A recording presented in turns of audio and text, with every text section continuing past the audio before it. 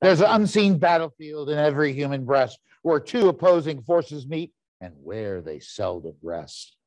This is the Battle of Mobile Bay. Actually, I think it's 160 years ago or 60. I don't do math well, but anyway, let's just say this is one of the most important naval battles, and it features the two greatest admirals of the Civil War. Both are born in 1800. They both are Southerners. And so we're looking at the lives of David Glasgow Farragut and also Franklin Buchanan. And so I'm going to focus more on Franklin Buchanan today, primarily because I'm giving another lecture in honor of Hispanic History Month about Farragut, because Farragut is the highest ranking Hispanic person during the Civil War, believe it or not. And his father had been born in Majorca, came to the United States in 1777 because he felt the patriotic spirit, and he was a sea captain, but he came to Charleston and served in the South Carolina Navy. And so back then, various states had their own little navies, like Virginia had his own navy and so forth. So anyway, he will be born in Tennessee, and his family will then move to New Orleans. His father will become a part of the Navy Yard there at New Orleans. And while there, his mother will nurse David Dixon Porter, a captain famous during the Revolutionary War. And he actually is suffering from yellow fever. She nurses him, and sadly, she catches yellow fever and she will die. And so actually, at this time in his life, he is James Glasgow Farragut. And so we'll get to that, because when his mother dies, the father, George, he's got 10 kids. And so what is he going to do with all of them? So David Dixon Porter, he's known as Senior during the Civil War era, but David Dixon Porter will say, well, I'll take that one, And so he will actually join the U.S. Navy at age 9, okay, and which is pretty amazing. He's a midshipman on board the USS Essex, which has a tremendous cruise during the War of 1812.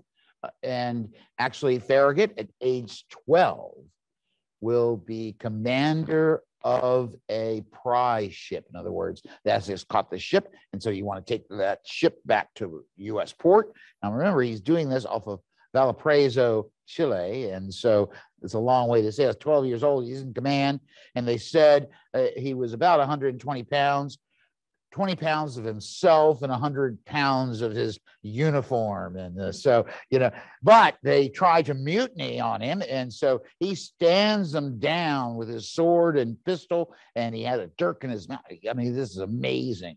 This guy was meant for battle. And so he will, of course, be very fortunate in his career. I would say he serves during the Mexican War. He also is the creator of the Mare Island Navy Yard in California. And then at the time of the Civil War eruption, he is living in Norfolk, and he is married into the Loyal family. They don't stay loyal to the U.S. Benjamin Loyal later commands the CSS Noose and is the last commander of the CSS Albemarle. So anyway, so when the war breaks out, oh my gosh, what are we going to do? Farragut is asked by his stepbrother, David Dixon Porter Jr. Got to get these guys all right. And so he says, Farragut leaves Norfolk when the war erupts, and he goes up to New York City. That moves his family and everything. So David Dixon Porter will come up to him and says, and by the way, Farragut, in honor of being adopted by David Dixon Porter Sr., he changes his first name to David. And so that's why he's known as David Glasgow Farragut. And so his mother was of Scottish origin, ergo the Glasgow, which sometimes is spelled Glasgoe, and sometimes it's with a W. Most people know it as a W. So anyway, he's an outstanding individual. His stepbrother comes up to him and says, "What would you do if you were ordered to go and capture Norfolk?" And Farragut said, "Well, I would rather not. I got a bunch of relatives there. I'll do anything." He says, David Dixon Porter said, "You're not the man I thought you were." And of course, Farragut, stands up and points right at him and says, "Do not trifle with me. I will take Norfolk. I'll burn Norfolk. I'll take anything." And they said, "Good, you're going to go get New Orleans."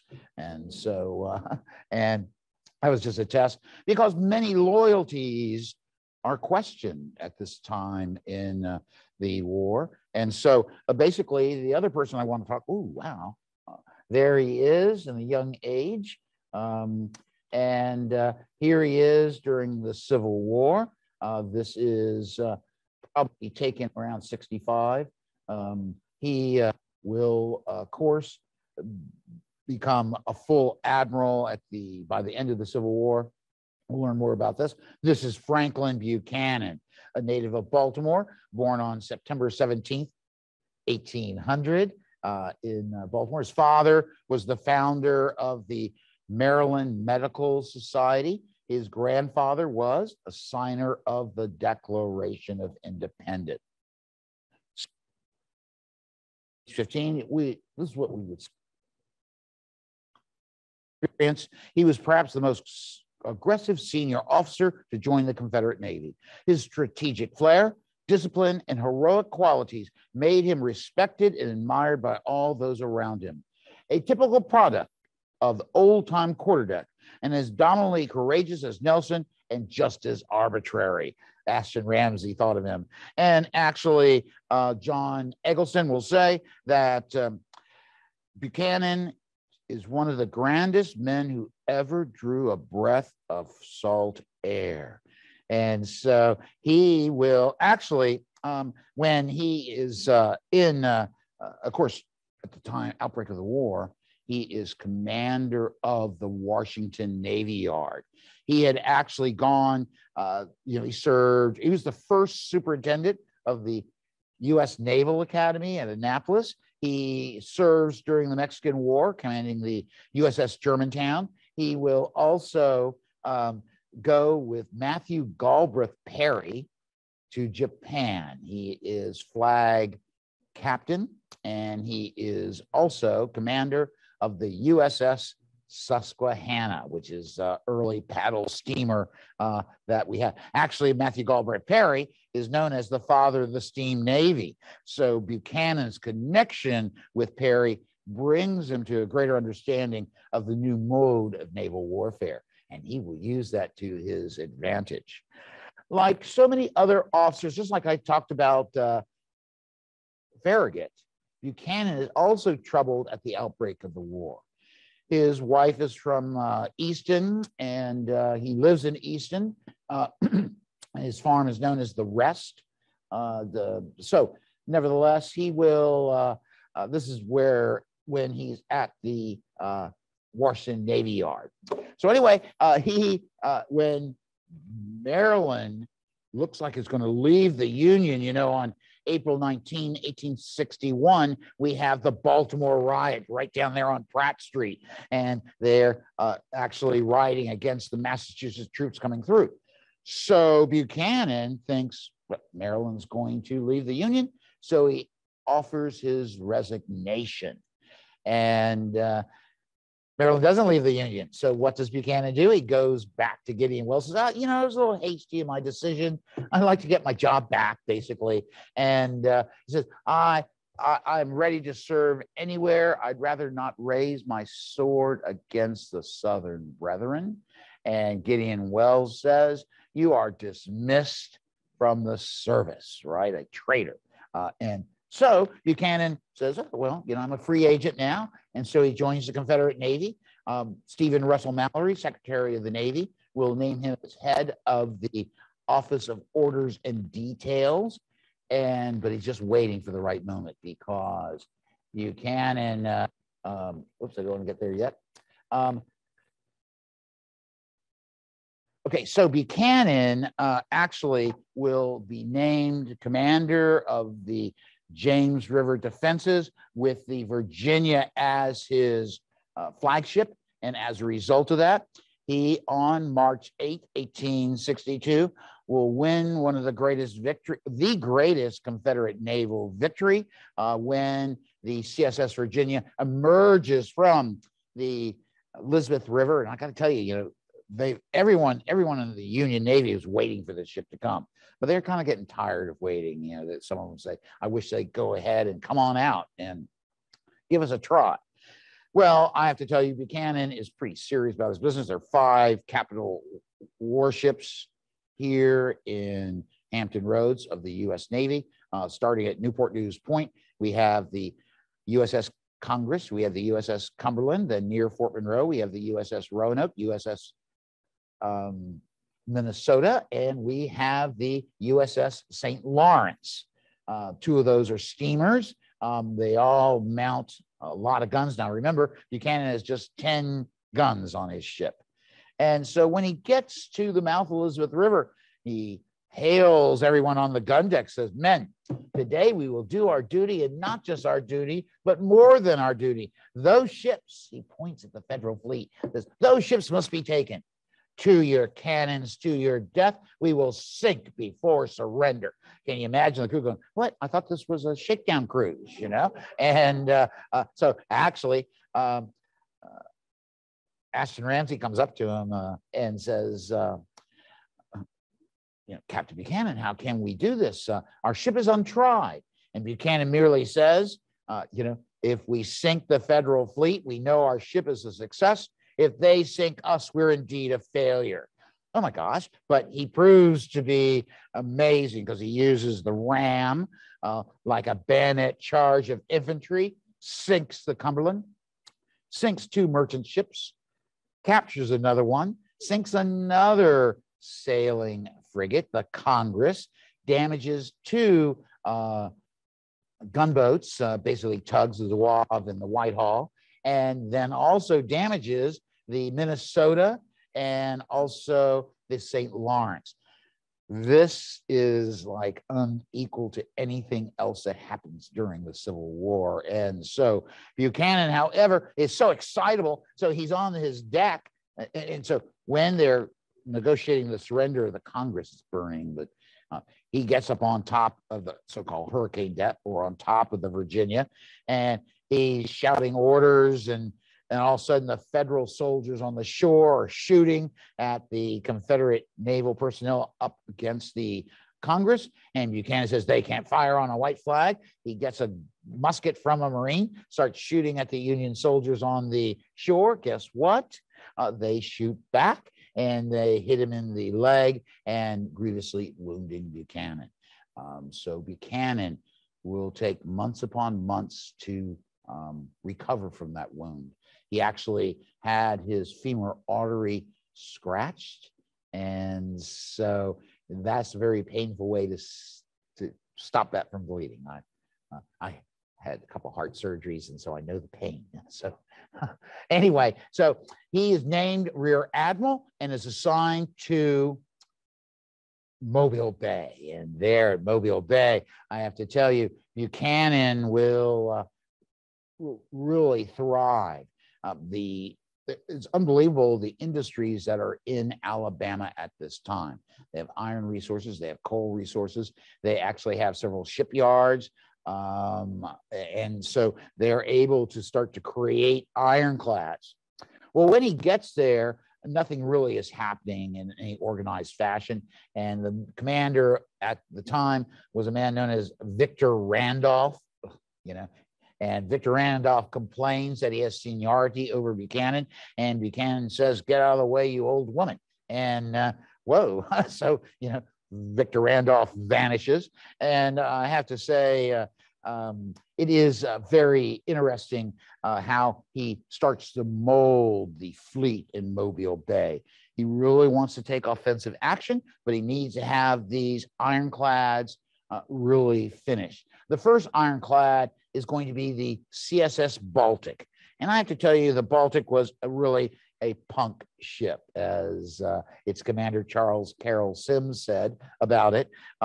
And so that means that it's worthless. Actually, they'll take the armor off it to try and clad another ironclad. The first major ironclad that's going to be finished is going to be the CSS Tennessee. This is called one of the most powerful ironclads during the Civil War, Confederate ironclads. It will actually be armed with 2 7-inch Brook guns, both stern and forward, and then 4 6.4-inch Brook guns, okay? And that means it's got a powerful battery. It's got a ram. They say its engines are the best engines in any ship built, or any ironclad built by the Confederacy. So now they're trying to race to finish yet another one, because what he really wants to do is actually make, when you're in Mobile Bay, you can go out of Mobile Bay and you go down the Mississippi Sound. And so there's a bunch of coastal islands, barrier islands, and you can go down there, and where do you end up? New Orleans, believe it or not. And so Buchanan knows that he can make that trip. He has to have 2 ironclads, because he's got to leave one in good old Mobile Bay, so that then he can strike at the others. Now, the Confederates actually build some other ironclads, but they're underpowered. That would be the CSS Huntsville and CSS Tuscaloosa, and they only go 3 knots, so they're no good. One of the big troubles is getting the ships over the Mobile River bar, right? And so what will happen is when they try to take the Tennessee, it just can't go, like the bar is at high tide 9 feet, and the Tennessee takes more than that. And so they actually will fit with it with camels, and which are huge canvas bags, and they inflate them and float it over the bar. And you just imagine everything they have to do to get that ironclad in service. And so I think I said 4 6.4-inch Brook guns. It actually has 2 on pivot mounts, so they can fire broadside, either starboard or port. So the big thing is that this ship is, the hopes of the Confederacy really lay upon this ship. In fact, Buchanan will write his friend John K. Mitchell, who is commander of the James River Squadron, and he says, well, he's under terrible pressure from Jefferson Davis to do something with his ironclad. And actually he writes, everybody has taken it into their heads that one ship can whip any others. And if the trial is not made, we who are in her are damned for life. Wow. So consequently, a trial must be made. And that trial is going to come because David Glasgow Farragut has been given. Now, let's just see how good his Civil War was. He's already captured New Orleans by running past the forts below New Orleans, Fort St. Philip and Fort Jackson.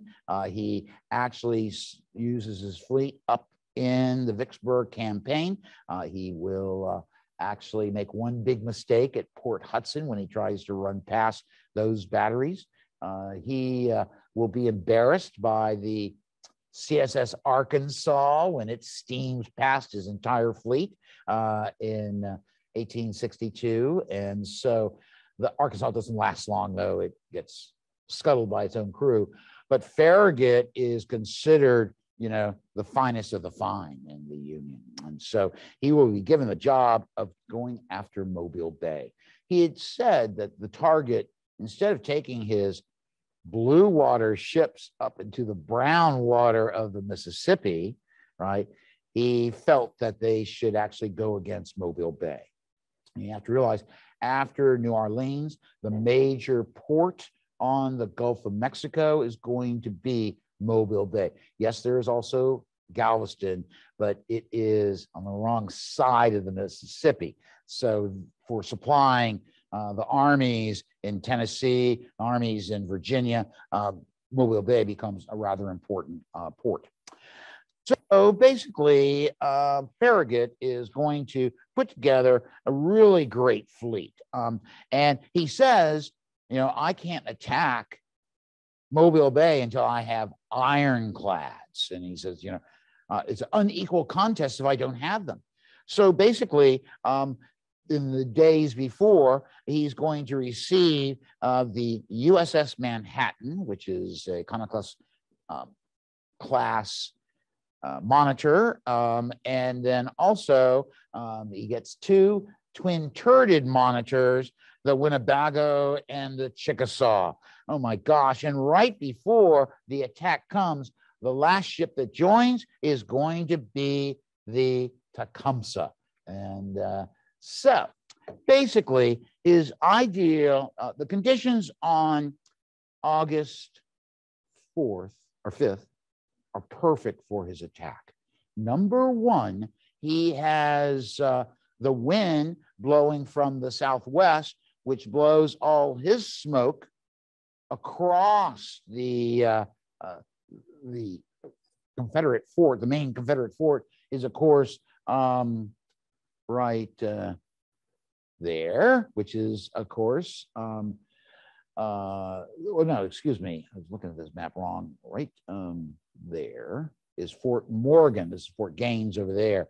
So they have a pilings and a torpedo field that leaves a very narrow entrance into Mobile Bay. So Farragut's going to attack this with the interior column of the Tecumseh, Manhattan, Winnebago, and the Chickasaw. They're supposed to deal with the Confederate ironclad, the Tennessee. Now, his other wooden ships are going to be tied together. This is the outer column. The first ship in line is commanded by James Alden, and he has command of the USS Brooklyn. And Brooklyn has at its bow this torpedo catcher that was invented by John Erickson. It was very bad. You know, it was hard to steer your vessel. It you know, just was not very effective. It grapples and all these other things on it. And so the Brooklyn was tied to the Arkatora. Then came the Hartford, which is tied to the Metacomet. Then comes the Richmond, which is tied to the Port Royal. Lackawanna is then tied to the Seminole. Monongahela is going to be lashed to the Kennebec, and the Ossipee with the Estaca, and then the Oneida is tied to the Galena. Now, you all remember the Galena used to be an ironclad. It was such a punk ironclad that what do? They took the armor off of it. And so they still kept it in the U.S. Navy, and it is here at Mobile Bay. Why does he last these ships together? Primarily because if one ship is disabled, you have the other ship to keep the vessel in line, keep it moving. They're always very worried about shots through the boiler, right? And that's happens at Port Hudson. And so, you know, that's why he has these 2 columns. And you can see them in this map right here as they come in. Now, this is Fort Morgan. It is a pre-war 3rd system coastal defense work made of bricks. It has a water battery. It is, and this is the CSS Tennessee. Now, just imagine being in this ship in the summer in Mobile Bay, and no wonder they have the awnings. You know, this is the Tennessee, though. It is actually a very powerful ship.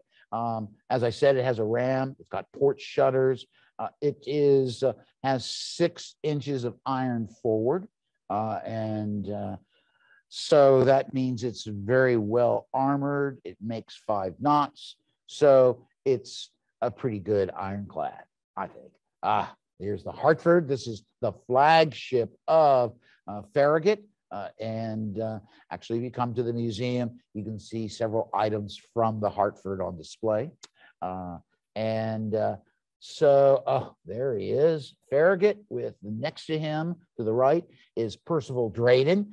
Drayton is his flag captain and commander of the Hartford. So anyway, this Alden is leading the charge in. So what does he do? Now he's coming in on a flood tide that gives him greater speed.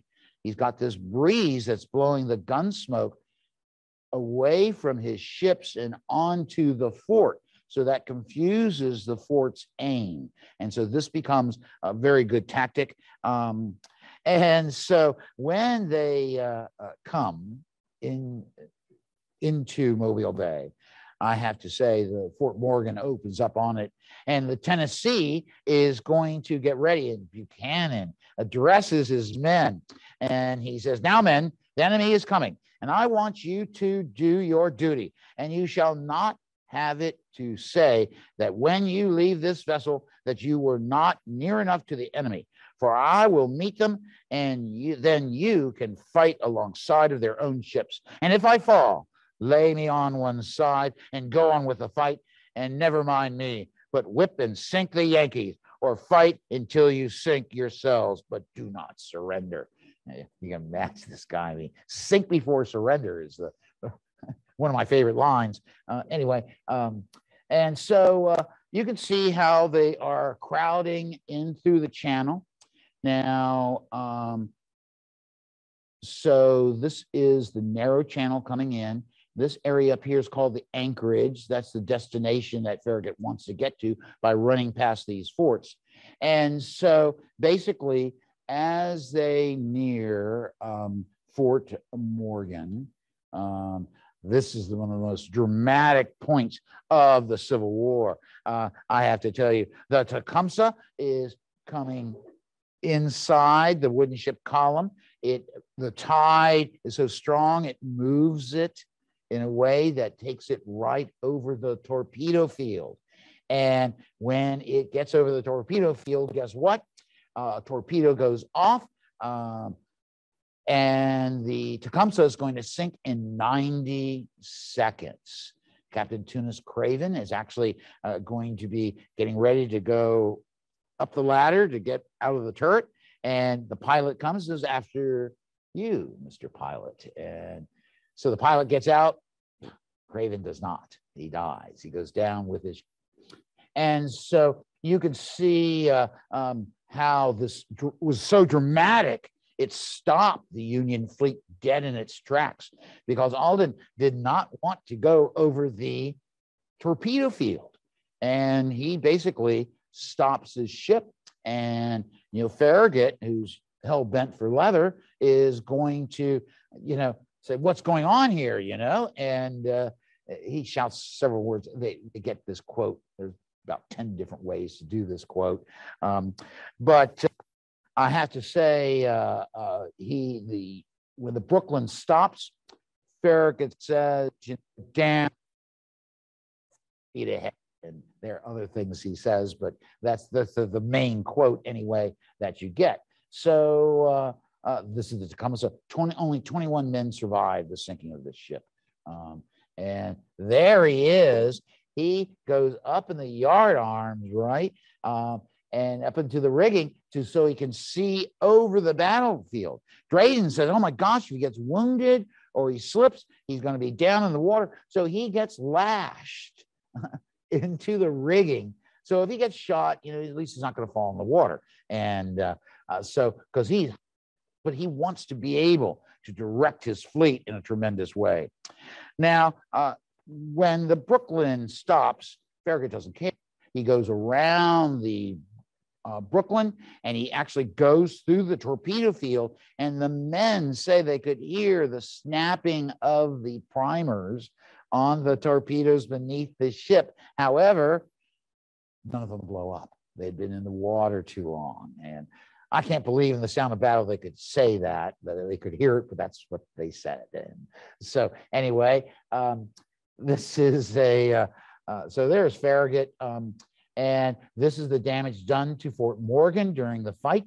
And as they pass, it will later be besieged. But You can see this is 4 tiers of weapons. You see the casemates 1, 2, 3, and then you had guns and parapet on top.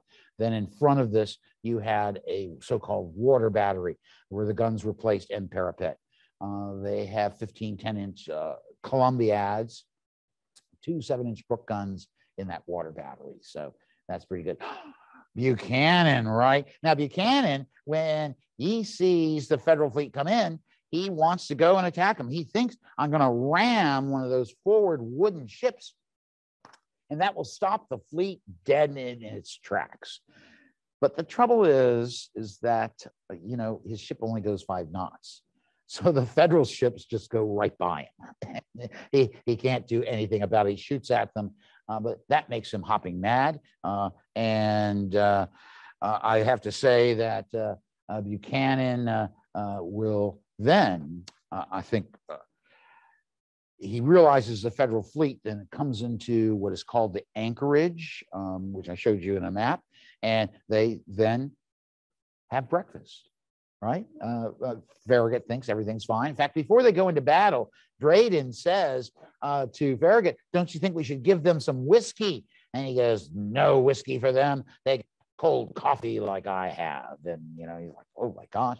And so once again, Drayden says, oh, yeah, with their breakfast, don't you think they should have some whiskey? And he goes, not coffee, you know. So I have to say, Buchanan, on the other hand, he missed his opportunity. And so he did not wish to scuttle his vessel. He would not surrender his vessel. So he tells the captain of the Tennessee, Commander James Johnson, to move against Farragut's fleet. One seaman commented, it looked to me that we cause of death. Dr. Conrad, the ship's surgeon, was shocked and asked Buchanan, are you going into that fleet, Admiral? Buchanan says, I am, sir. Conrad then says, we'll never come out of their hole. The Admiral overheard that comment and told Dr. Conrad, that's my lookout, sir, as if to say, we're going to sink them or we're going to sink. And when Farragut sees the Tennessee coming towards it, all he says, I did not think old Buck would be such a fool. And so, but Farragut said, you know, get his ships ready. And his concept was to try to ram the Tennessee as best it could. So basically, the entire fleet is 6 guns versus 147 guns. Okay, I just want you to get that understood. So basically, the Monongahela tries to ram the Tennessee, and it was passed right by it, and he ordered the men on the gun deck, Johnson did, steady yourselves, stand by. And then the Monongahela is going to strike the ironclad, which knocked many of the men down on the gun deck. Oh my gosh. We are all right, nevertheless, because they survived that ramming. And so that made him feel good, according to Conrad, Dr. Conrad. Now, then the Lackawanna is going to ram the Tennessee, and the Tennessee was heeled over. You know, it was pushed just back like this, which is very bad. And they also, the sailors that could look right into the casemates, right, of the CSS Tennessee. And so they throw hollystone and spittoons at the Tennessee through the gun port. And actually, a Confederate sailor thrust his bayonet into a Yankee blue jacket, believe it or not. And the end result of this close fighting was that one of the Tennessee's gun ports was rammed by a shot from the Lackawanna. Farragut then ordered the Hartford to ram the Tennessee. It was almost a head-on collision, and which would have sank both ships more likely. And alongside each other, this is this moment. Okay, you see Farragut up there. You see Drayden up there. Actually, Drayden will look through the gun port and see Buchanan, and he throws his binoculars at him, saying, "You infernal traitor!" And so Buchanan didn't care. Yeah. Now Buchanan now had the big trouble. The Lackawanna tries to ram again. Instead, it misses, and guess what it does? It hits the Hartford right where standing Farragut, and it cracks the hull down to the water's edge, believe it or not. So, and Farragut says, "Get out of my way," just rough. These guys were tough, I have to tell you. And so what's going to happen now? It's the turn of the monitors. So basically, USS Manhattan approached with its two 15-inch shell guns. Lieutenant Arthur Wharton, who was a gun captain on board the Tennessee, when a hideous monster came creeping up on our port side, whose revolving turret revealed the cavernous depths of a mammoth gun. "Stand clear of the port side," he shouted, and then a thundering report, while a blast of dense sulfuric smoke covered our portholes, and 440 pounds of iron impelled by 60 pounds of powder admitted daylight through one side. In other words, the Federals figured out that a 15-inch gun was a Confederate ironclad killer. So right away, you have the casemate cracked, broken, sunlight's coming in. So that's Buchanan has a netting put up so the splinters would not damage some of the crew members. But still, this is the Manhattan is the only one, 15-inch gun is the only one that penetrates the sides of the Tennessee. Now, what goes on? Now, another ironclad comes up, the twin-turreted river monitor Chickasaw. Now, it has four 11-inch Dahlgren guns. And so it positions itself right off of the Tennessee and begins firing. Actually, will pump 52 shells or shot into the Tennessee. And the Confederate ironclad, and this is a range from, according to Wharton, of 12 feet to 50 feet away. So you can well imagine this ship is getting pounded. Its steering chains are going to be cut. Actually, its funnel will be so badly shot up that it will collapse. So number one, I can't steer anywhere. Number two, I can't keep steam up in my engine. So I'm in trouble. And so he wants to keep his ship into fight. And so two mechanics with their backs to the casemate wall held a bolt as two more struck at it using sledgehammers. They got the port shutters got jammed, and so they got to open them up so we can fire our guns. Well, Buchanan goes over and supervise them, and so the Chickasaw will fire a shot that hits the casemate right where the port shutters are, and it says the two men with their back to the casemate disappear, right? Bolts from the casemate bounce inside the Tennessee, one of which hits Buchanan. Oh my gosh. In fact, he is badly wounded, and he suffered a compound complex fracture to his left leg. It was bent out in a strange angle, according to Dr. Conrad. And Conrad asked Buchanan, "Admiral, are you badly hurt?" Buchanan simply replied, "I don't know. I don't care." Conrad then knew that he could not treat the admiral on the deck. So he puts him on his back and takes him down into the hull of the ship so he can work on him. And Conrad will say, as he's taking him down, the left leg flaps. And Buchanan doesn't care, Remember what he said? "If I am wounded, lay me down to the side and keep on fighting." So his broken leg just really upset Conrad because he could go only so fast. and that leg, every step he took, bounced off his side. Well, Commander Johnson then came to see Buchanan, and the badly injured flag officer stoically told the ship's captain, "Well, Johnson, they have got me again. You'll have to look out for her now. It is all your fight. But remember to sink before surrender." Oh my gosh, this ship is being pounded and he's down below and his legs being treated. And so basically, as Johnson goes back up to the gun deck, this ship is a rambling wreck. It once again can't steer. It can't get power up. Its gun ports are jammed. And so, it's a helpless wreck. So Johnson keeps it in action for a little while, but he then will say that the smokestack had been shot off so that the engines had no draft, and the gun deck filled with suffocating fumes and heat. Tennessee, furthermore, was unable to defend itself. Primers were faulty, and most of the guns unable to fire because of jammed port covers.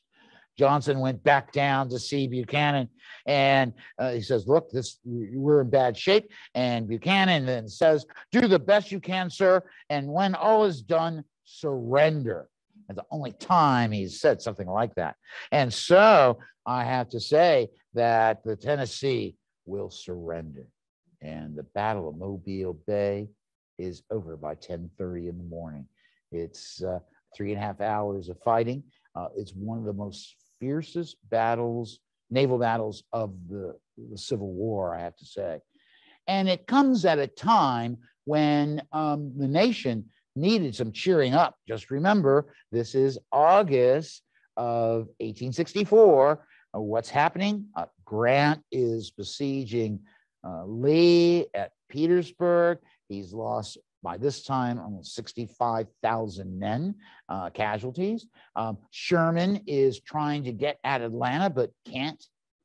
So this is the first major victory for the North in the summer of 64. And this victory is so important because it gives a light of fresh air to the Union. Actually, Lincoln was lamenting that he was not going to get reelected and had created a plan how to transfer power to his opponent, who was George McClellan.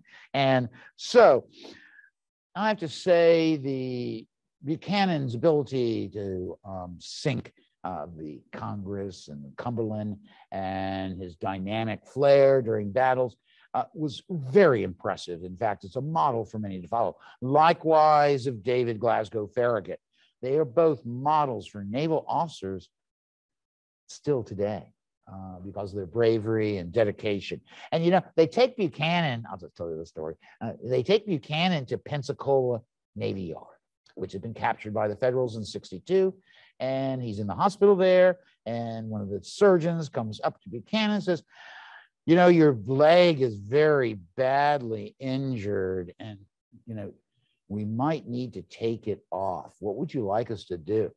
And Buchanan typically says, you captured it, you decide.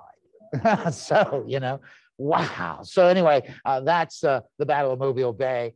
It is an intricate engagement that actually everyone who fought in it, in fact, sailors that survived the battle, would actually tell people, well, I was at Mobile Bay, and they all would realize, how terrible it was. One man went and tried to raise money because during the battle, he threw his arms up and his arms were shot off with a cannonball, and then another cannonball comes and takes off his legs. I was there at Mobile Bay to save the nation. So anyway, and that's the Battle of Mobile Bay.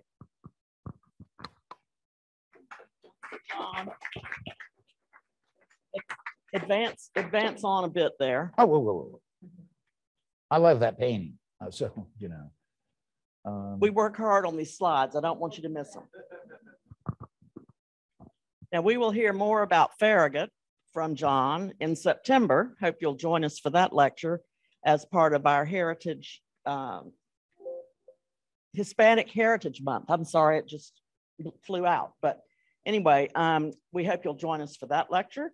And also, we're going to have some questions now from online first, Stephanie, and then we'll. Now my mic's on, right? Yeah, sorry. Stephanie, let's start with an online question, and then we'll have questions from the room here. Got it. Scott from Fredericksburg, Virginia asks, did Farragut ever visit Buchanan in the Union Hospital after the battle? No.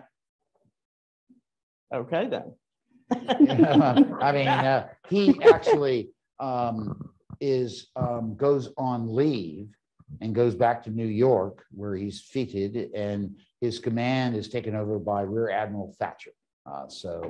Who maintains, because see, the city of Mobile does not fall as a result of this battle. And so what's going to happen is that they have to continue to operate against it until May of 1865, when the town surrenders Spanish Fort, which you can visit.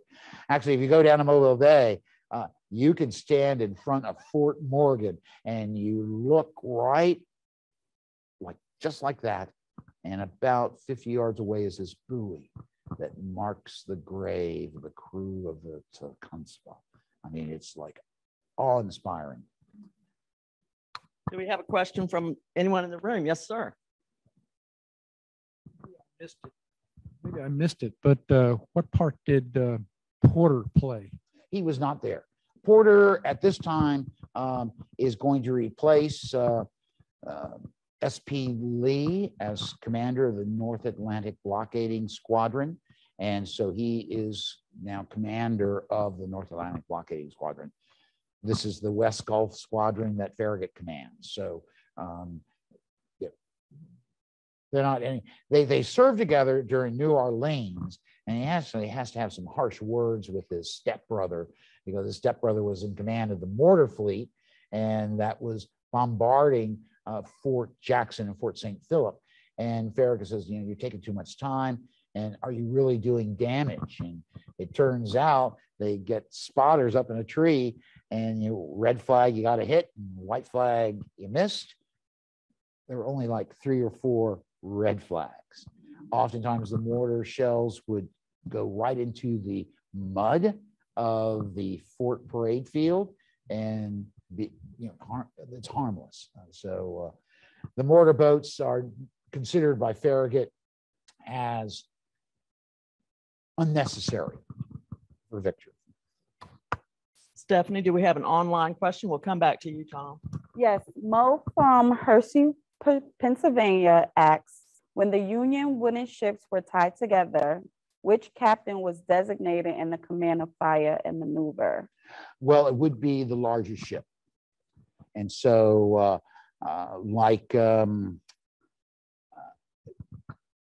the Brooklyn, the Hartford, they all took the leadership role because they're much bigger ships. And so they're lashed together primarily because if someone's engine is damaged, that they still can get out of the line of fire if necessary.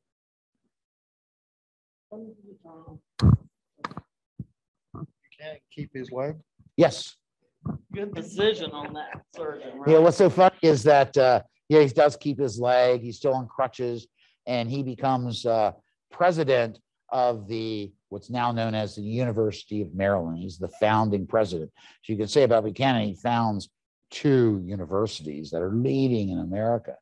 Well, he tries to run this university as a ship, right? And so the professors don't like it, the students don't like it. So after years, he quits, he goes sells insurance down in Mobile Bay, and then he retires in 1871 to his farm, The Rest, outside of Easton, Maryland. The Rest. That's great. Yeah, I've been there. Stephanie, an online question? Yes, Ray from Southeast Michigan asks, is the Tecumseh still on the bottom of the Mobile Bay? And if so, are there any plans for it to be raised? There are no plans to raise it. Actually, it's still there. It's actually not in Mobile Bay. It's at the entrance to Mobile Bay, technically. It's and that's a real technical point, but the Smithsonian organized expedition to bring up the pilot house which sat on top of the turret. But this is back in the very early 1950s, and they hadn't perfected how to conserve iron once in water. So it kind of fell into dust, believe it or not. So, and no other efforts were made to try and bring that ship up. It's not that in deep of water, but it's in the main shipping channel. And so that really makes it difficult to mount the type of effort that we have to bring the monitor here to the Mariners Museum. They're off Cape Hatteras. No one cares there. I went there with them, but we care. We care. I care. I care. Stephanie, is there another online question? Yes. Fernando from Venezuela asks, the victories of Sherman in Atlanta and Sheridan at Cedar Creek helped Lincoln to win the elections in November. But how much did Mobile Bay to reach his re-election? Well, Mobile Bay is the start of the string of victories that the Federals are going to have. You have to realize that the fall of Atlanta is in September of 1864. Battle of Cedar Creek, October of 1864. And actually, the commander of the Confederate Army, Jubal Anderson Early, had actually in July raided Washington, D.C. They fight a battle called the Battle of Monocacy in Maryland, near Frederick, Maryland. And they actually come within sight of Fort Stevens, which is the perimeter forts protecting Washington. So Sheridan, was told, stop that, and he stopped that. And so that was, this is October of 64. So you got three major victories: victories at sea, victory on land, victories capturing a major Confederate industrial center, destroying a Confederate army that had been a pest since 1861 in the Shenandoah Valley. So that's really important. Any questions from in the room? Otherwise, we'll go back to you, Steph. Yes. For online questions.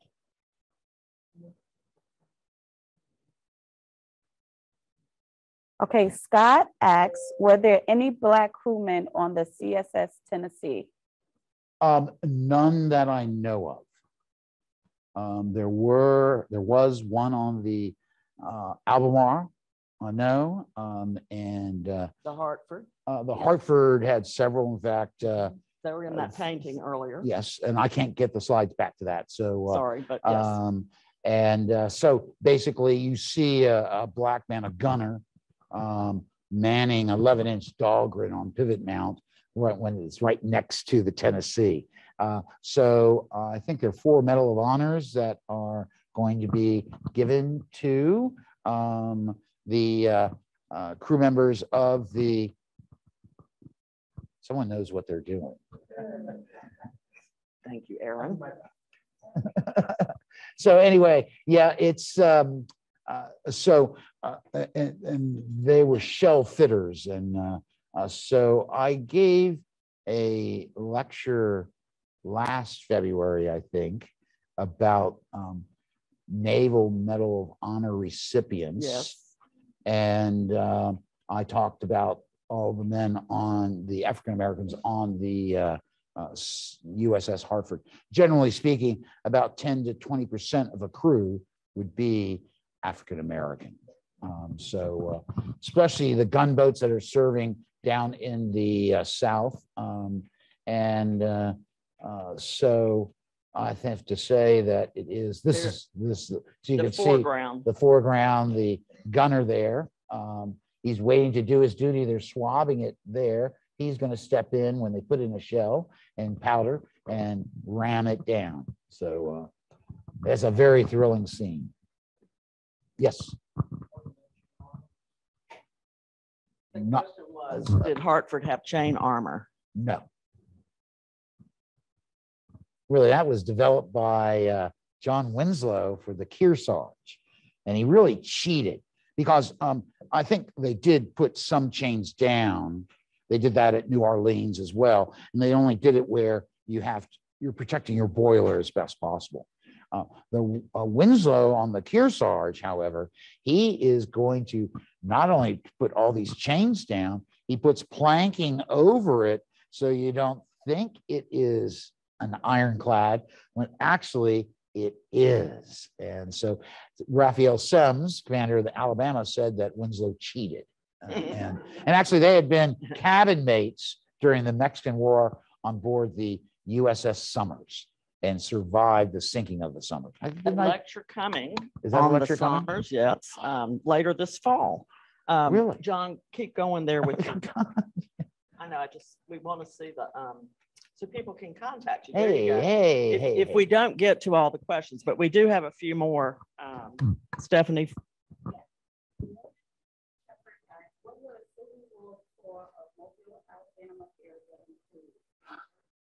Confederate forts preserved.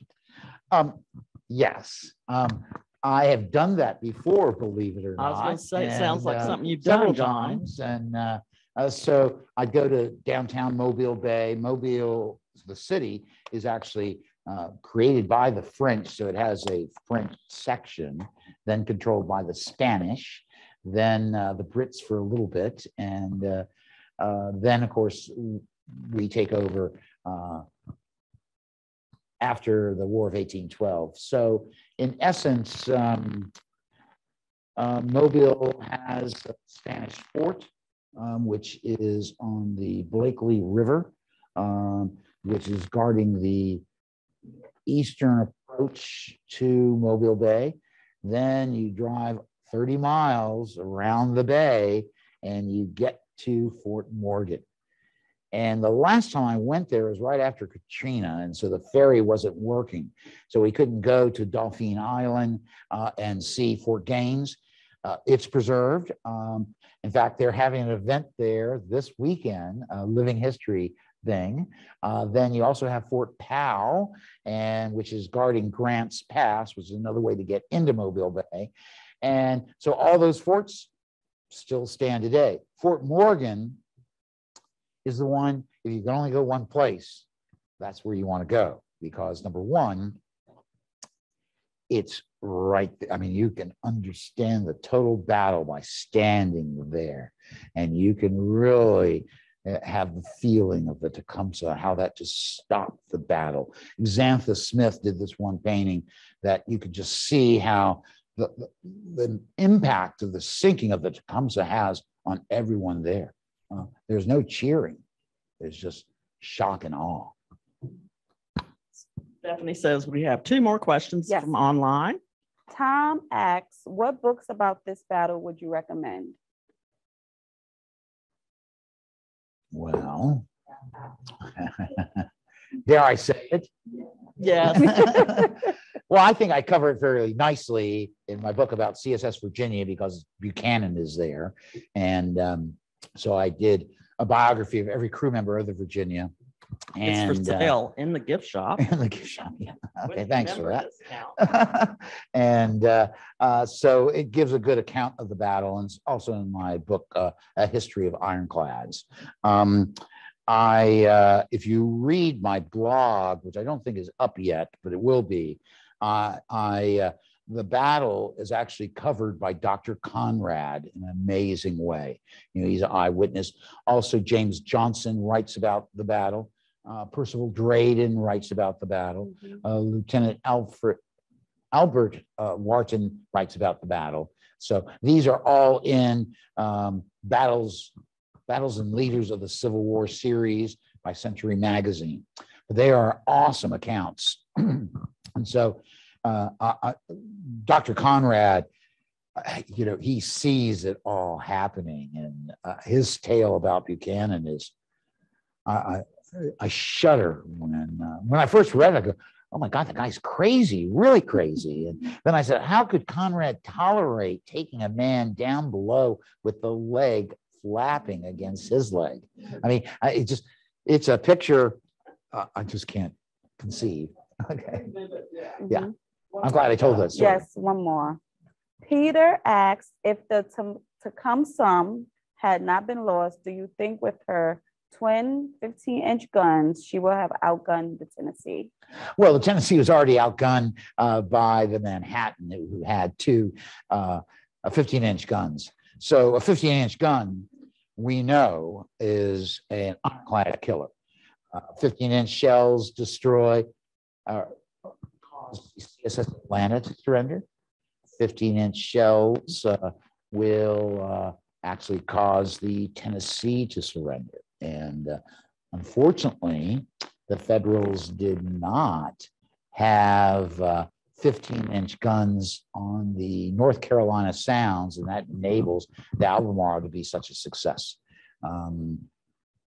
So I think I wrote a blog about that. I think you have a YouTube on it. I may do have that as well. Go back I don't on know. our YouTube channels and just search for Civil War. I can't John remember has done half the things. many things.